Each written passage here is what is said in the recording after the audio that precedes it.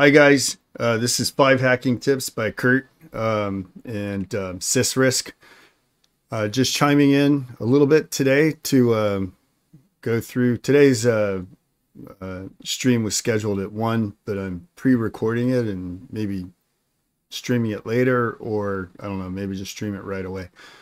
Whatever works easiest. So this is one subject I wanted to touch on. It came up on LinkedIn a couple times over the last 6 months, and it's come up just like came up on Twitter even before that.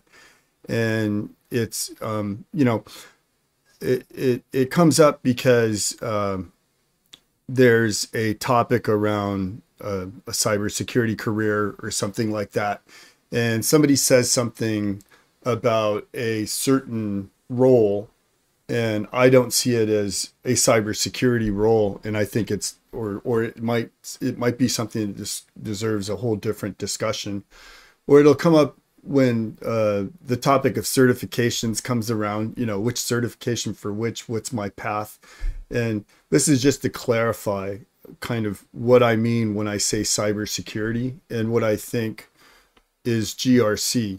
So GRC, as it is basically governance, risk, and compliance. And to tell you the truth, the first at least 6 years of my career were that. I was an IT auditor and then also a security auditor, but mostly worked with like internal audit and doing those kind of business process reviews and that kind of thing on the risk and compliance, and then also looking at IT governance side. And at one point, on a couple of occasions, ran the role of information risk manager. And that's a role that I think that probably on that side of the house ties over better with what I think is cybersecurity, or what would be a quote unquote cybersecurity role.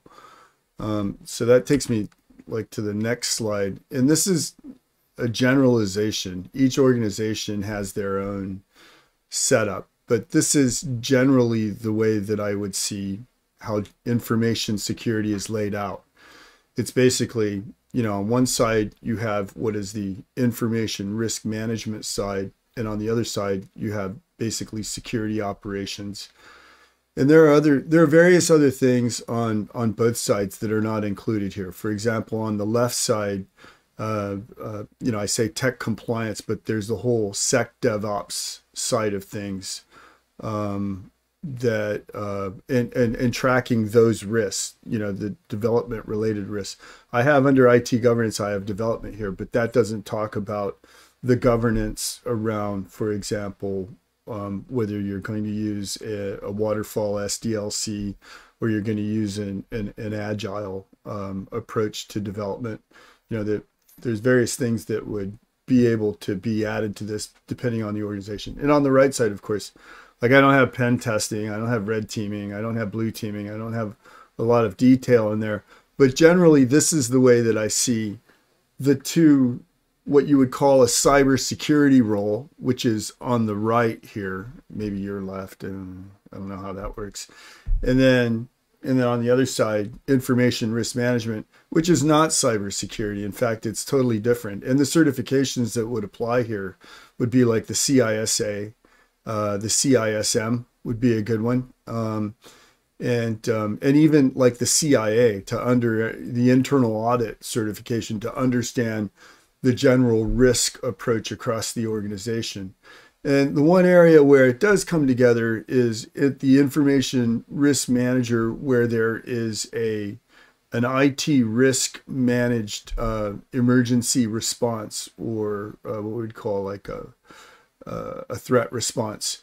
That's where they do come together. Like as the information risk manager, you do have exposure to the incidents, and sometimes on a deeper level. A particular global insurance company that I know of, they tie it together where all incidents go to information risk management on the left side here, and it comes together with the incident response people that are on the security ops side.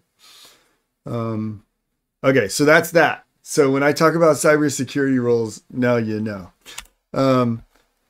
So yeah, this area that gets, forgot to added some animation there. So that's where that is. So that's kind of it. It's not a rant. It's just the clarification of like when I'm talking about cybersecurity, what I mean versus what I'm talking about when I'm talking about GRC or information risk management.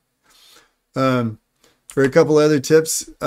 Okay, so I often comment a lot on around malware dev and what I've discovered like over the last year. I mean, I've spent a lot of time over the last 5 years and even before that around creating malware, not necessarily malware, but basically breaking things, reversing things, and then also bypass is another thing that I've looked at. But most recently, I guess for the last 2.5, 3 years, really focused on software-based malware. And one thing I've taken this Sector 7 Institute. It's listed here, third bullet from the top. It's really good. Check it out. I mean, the courses, just the C templates alone are worth it. But that's what I wanted to go on the first point, is really know your Win32 API and know the C calls on it and understand that really well, the very base documentation. Because when you get into DLL hooking and concepts like that, it really helps to understand what there is out there, and that's that. And to get to know the tools. So that was one thing I wanted to touch on today. Here, let me get out of presentation mode, share my desktop. Wrong desktop. Anyway, well, now I'll share it down here. So there's a couple of tools that I really like for Win32 hacking and creating malware on Win32. There's PE Bear. This speaks for itself. Google it. There's the resource hacker that comes in handy when you're going to embed stuff in picture parts and stuff like that. And then there's a good old x64 debug, and then of course there's x32 debug. That's sweet. And then this is my favorite. It's basically process hacker. So when you've created malware and you want to see that you've hooked onto something, you can see that. And of course there's the Helium hex editor hex thing. But I guess x64 debug, x32 debug is where I spend a lot of my time, and the other side is in process hacker. If I just want to look at my own piece of software and analyze it from a PE perspective, I use PE Bear, but that's more normally for looking at something else that I think might be malware.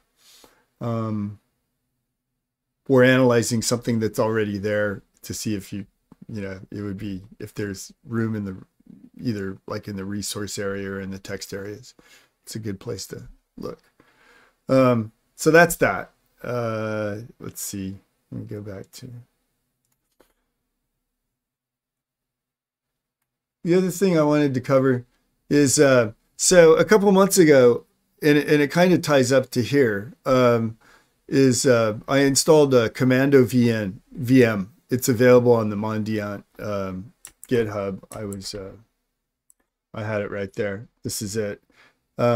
Basically, it's a great install. It's very easy. It's a PowerShell script. Yeah, you basically download the ISO or the virtual machine, and then you run the PowerShell script, and it sets it up. And what it does is it basically sets up a Windows 10 setup that's completely decked out for hacking. It's a good tool to have in your VM library.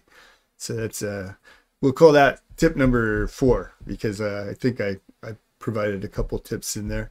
And then tip number 5 or 6, whichever one is I came by this. This was a good find earlier on Facebook, actually. But what it is, it's an Active Directory exploitation cheat sheet. I went through it. It looks pretty recent. Also, it's actually good for AD enumeration. So I would actually retitle this if I were to rename it. I'd call it a enumeration exploitation cheat sheet. These are always good things to have in your arsenal. A lot of people ask me how I come by these. A lot of times I come by these, I read a lot of them. I bookmark a lot of them too. But like for AD and Windows stuff, I'm very particular about what I keep in my cherry tree. So that's tip number 6, is I do log like any good commands or anything that I want to keep on hand, or steps that I've taken to crack a box. I may take that and very methodically include it in cherry tree. I keep a cherry tree outline of all of my information. That's enough for today. Like I say, anytime if you have any questions, feel free to hook up with me on chat or whatever. But remember, GRC is not cybersecurity, is not GRC. Thank you for tuning in. Take care.